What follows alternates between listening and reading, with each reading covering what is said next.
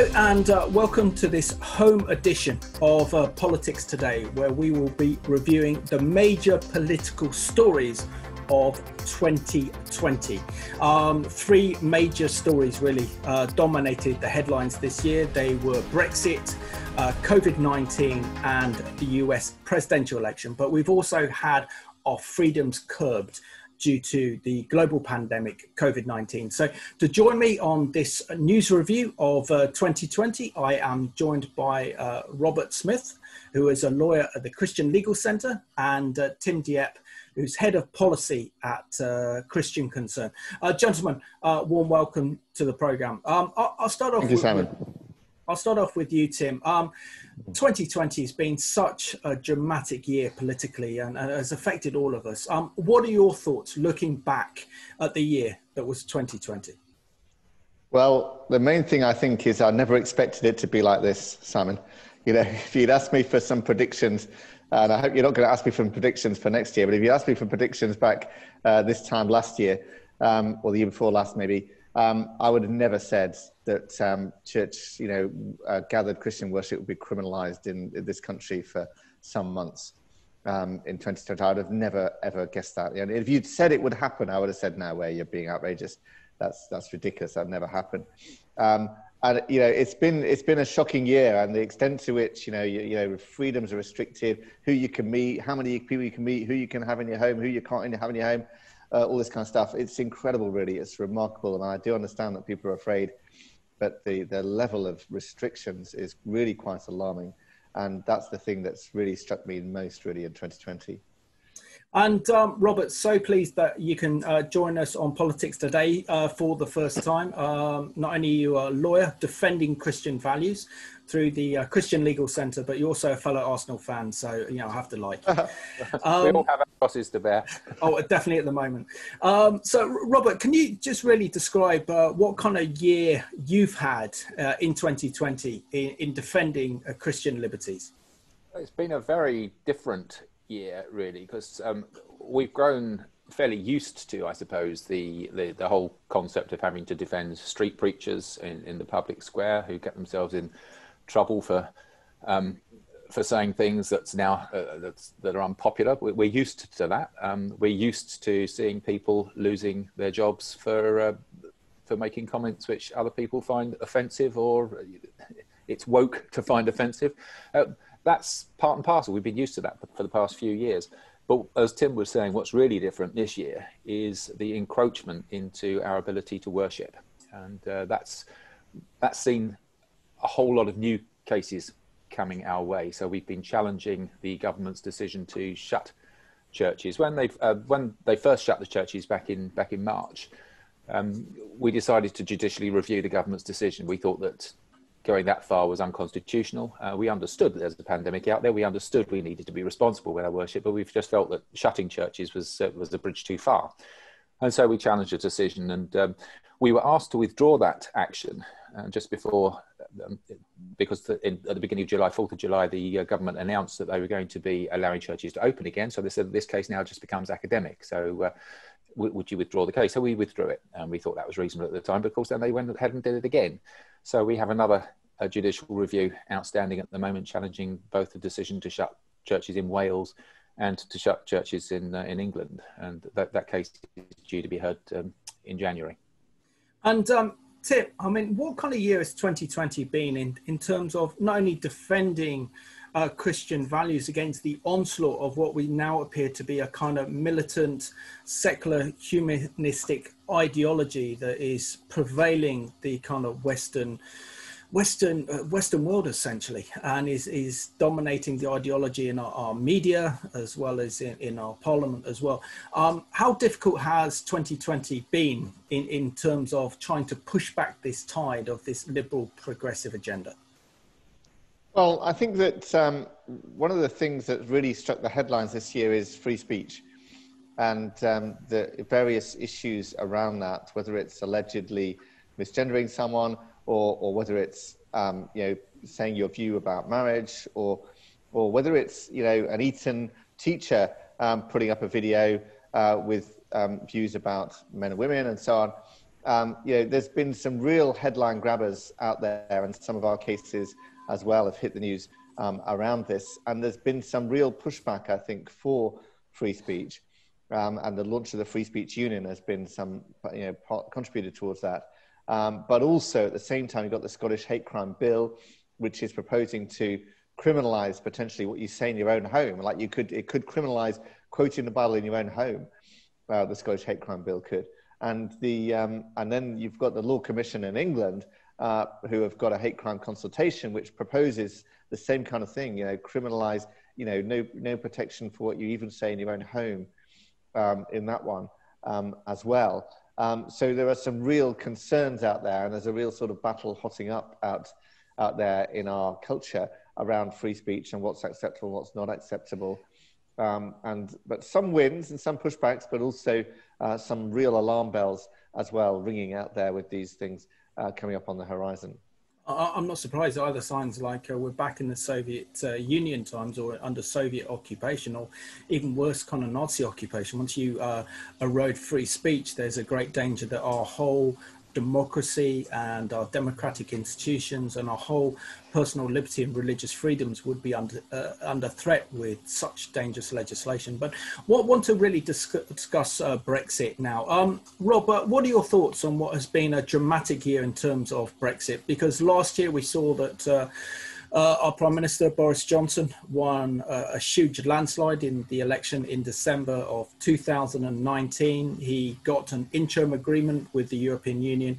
And as we count down the final days of 2020, it looks like we could be heading for a no-deal Brexit. What are your thoughts? Well, I think perhaps we'd be kidding ourselves if we thought that this whole negotiation process is going to be easy. You've got parties which have got quite different interests, and so accordingly the negotiations were going to be pretty hard. It's interesting that we've got this sort of going to the wire thing now. We've had various deadlines for when these negotiations were supposed to be concluded, but each time they've been hung on, and they're still going now. It still wouldn't surprise me if we managed to pull something, a rabbit out the hat before. I know it's going to be difficult to get Parliament to ratify anything now because we're really close to the end of the year, but it still wouldn't surprise me if we come up with something, because it's in both sides' best interest to have some sort of an agreement. But I never envisaged this being a particularly easy passage. I mean, even after we'd voted to leave the European Union, within our own Parliament, it wasn't easy to get consensus. So to get consensus with all of the other European partners was always going to be fraught. And Tim, many of our viewers, including myself as well, very much support kind of Brexit and coming away from the European Union for our own nation's sovereignty and our own personal liberties. And the fact that we won't be tied into Europe as it moves closer and closer to a European superstate. But from a Christian Concerns perspective, what are your concerns? Because you've been able to really have the assistance of the European Court of Justice to counter a lot of these anti-Christian cases that we've seen in the UK. Yeah, I think it's the European Court of Human Rights that has sometimes ruled in our favour, and I think that the most significant case of that was one of Shirley Chaplin, who some years ago lost her job for refusing to not wear a cross. She wanted to wear a cross that she'd worn for many years, and it was a symbol of her faith. And the British courts and the British government said, no, it's got nothing to do with your faith. It's just a piece of jewellery. You need to take it off. And it finally got to the European Court of Human Rights, and their ex-communist judges from Poland said, yes, that is a Christian symbol. The cross is a Christian symbol. I mean, we had the British government and arguing it wasn't. Now, so we have sometimes had some protection from that. Now, we're not leaving the Human Rights Convention as we leave the European Union, and that may come later, I don't know. And there are issues around that as well with sovereignty, which I understand and respect as well. But it's interesting to note that sometimes actually we've been helped by some of those European courts, and we'll see where that goes. But I would prefer that our courts saw justice, really, than having to appeal to another court outside. And Rob, I suppose the major political issue that has dominated 2020 is the global pandemic COVID-19, where we've seen the government take extreme liberties off us in its fight against this virus, the likes of national lockdowns, restrictions, shops being closed, restaurants being closed, people not being able to travel out of certain tiers. I'm in tier 4, which is the most extreme measure that the government can introduce in terms of dealing with this virus. But what are your thoughts on the government's handling of the COVID-19 crisis? Well, last Tuesday, I was happily in tier 2, ticking along quite merrily. But then by Saturday, all of a sudden, I was in tier 4, and I didn't actually notice any particular difference along the way. But there obviously are things going on out there. I mean, some members of my family have had the COVID virus recently, so it is out there. It is present. But how have the government dealt with it? Well, they've been following the scientific advice, and but of course there are various schools of scientific advice. Not all scientists are agreed on the way that this has been handled. But if they hadn't followed the scientific advice, then I guess that they would. If this all goes horribly wrong, they're going to have the fallback position of saying we followed the scientists. If it all sorts itself out, they can say, well, we're wonderful. So there's a bit of self-protection, if you like, in taking the advice. But I do think that the way that they've gone about things has just been too extreme. As Tim was saying earlier, you can't really start saying to people who you can meet, when you can meet, where you can meet, and all this kind of thing. We really are getting into a very, very dictatorial situation when you're...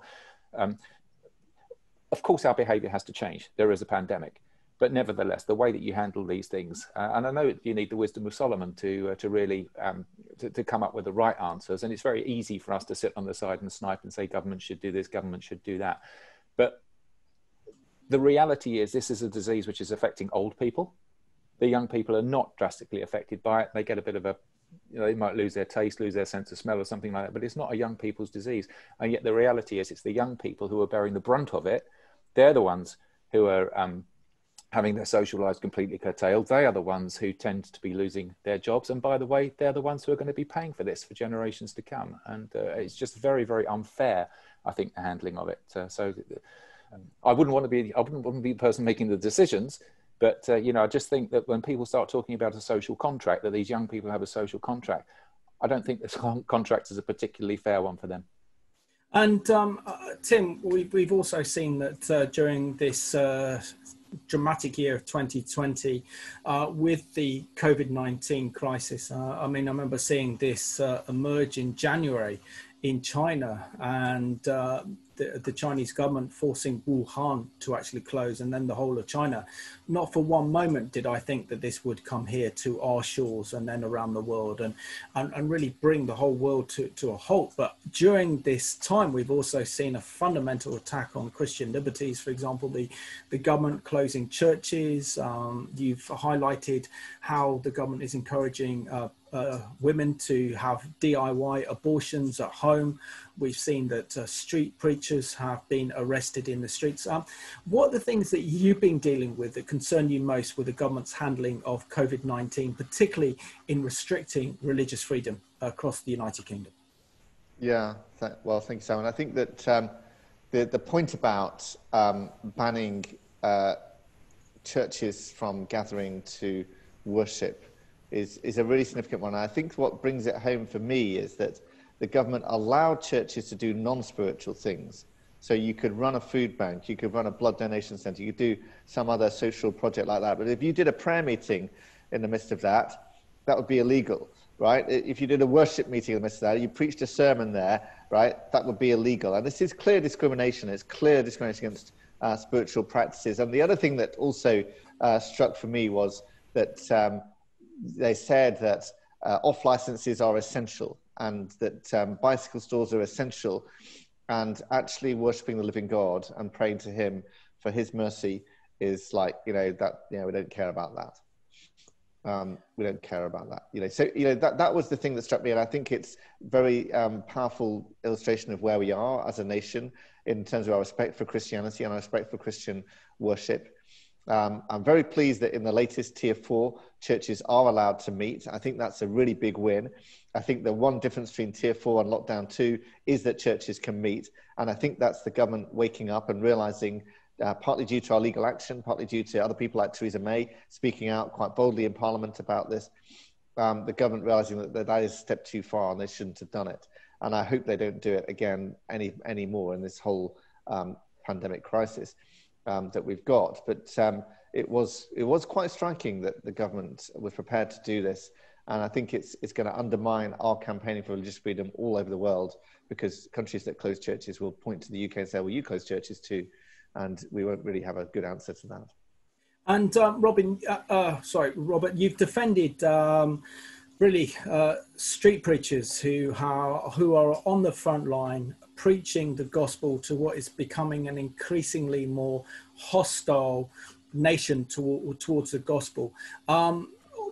Share with us some stories regarding street preachers being arrested for just sharing the gospel in the streets and, of course, practicing social distancing.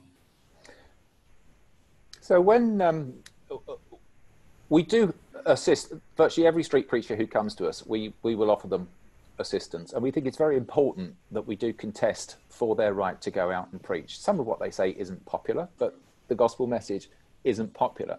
And the reason we fight for this is because they need to be able to say that in the public square. Because if you start restricting what people can say in the public square, it's only a matter of time until that will start to filter through, and we'll have censorship in the pulpit as well. So we think this is one of those lines in the sand that it's really worth defending.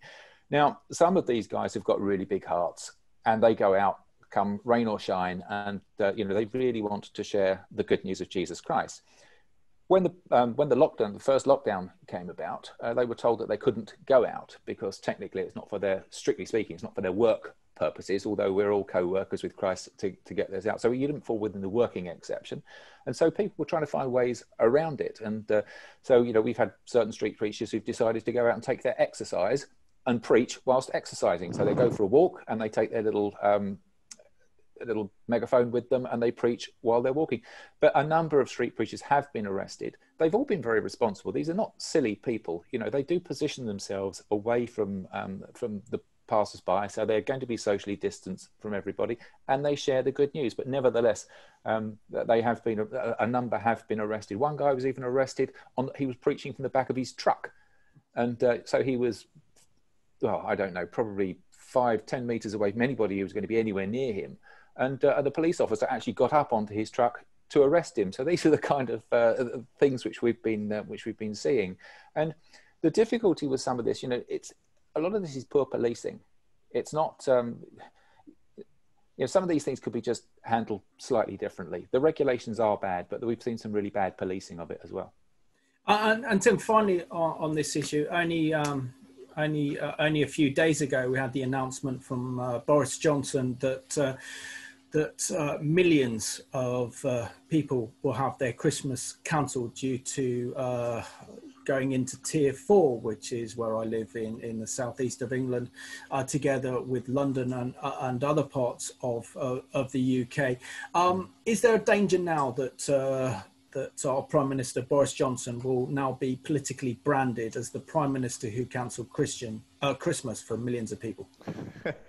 Yeah, well, he did, and it's extraordinary, isn't it, that he did it 3 days, I think, after saying that it would be, what did he say, immoral or it would be, so wrong to cancel Christmas, he said, just 3 days before, and then 3 days later, there he was cancelling it. And as Rob sort of indicated, these politicians are beholden to the scientists. If the scientists say jump, panic now, they're going to panic now because the risk of them going against the scientists and being wrong is just too high for them to stomach.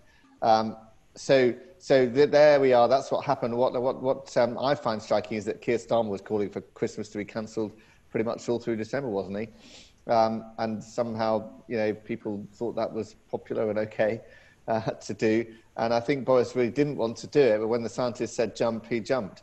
And that's where we are. And yes, he's going to go down in history as the Prime Minister that cancelled Christmas and disappointed so many people. Of course, it is only people in Tier 4 who have properly got it sort of cancelled in that way. But even in the rest of the country, I think you're only allowed to meet for 1 day now, aren't you? So yes, personally, I'm very disappointed. I was hoping to meet with wider family, planning to, got it all set up, bought some of the food, got the presents ready, etc. and that's not going to happen. And I know for millions of people up and down the country, there's going to be great disappointment, and sadly, let's not forget great loneliness over this. People who are stuck in their houses, sometimes single room, rented accommodation, been there all year, been working from the same room all year, wanting to go home for Christmas, and now they can't. I mean, you've just got to reach out to these people and think of them, and not forget that it's a big deal to stop people from meeting with their friends and family over Christmas. Absolutely tragic. And Rob, the other major political news story of 2020 was the US presidential election, where President Trump and his administration stood on a biblical platform compared to his rival Joe Biden and the vice president nominee Kamala Harris, who hold very extreme liberal progressive views that are essentially anti-Christian. What are your thoughts on this very controversial US presidential election in 2020 in the midst of the COVID-19 pandemic? Well, when President Trump was first elected, I really wasn't sure quite what we were getting. I don't think anybody was. He was a bit of an unknown quantity, a bit of a loose cannon. I wasn't fond of the way he was using Twitter, etc. But then, as his presidency evolved, I was rather pleased with some of the things which he did.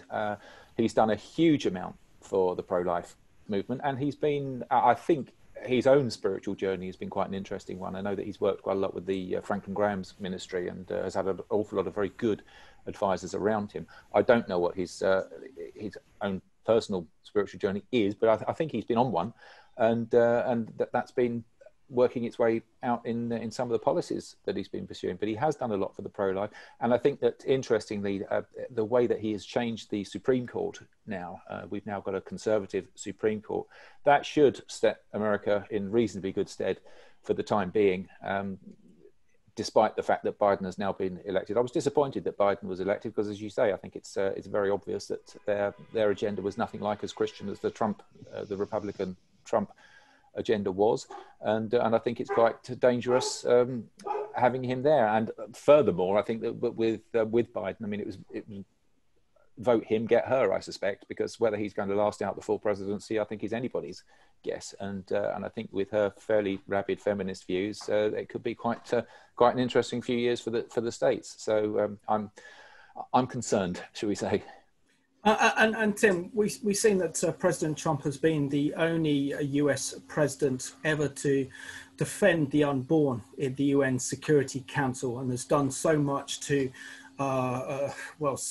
counter the pro-abortion lobbies. He's done so much to protect prayer and freedoms. He brought 30,000 American Christians to pray at the return event in Washington, D.C.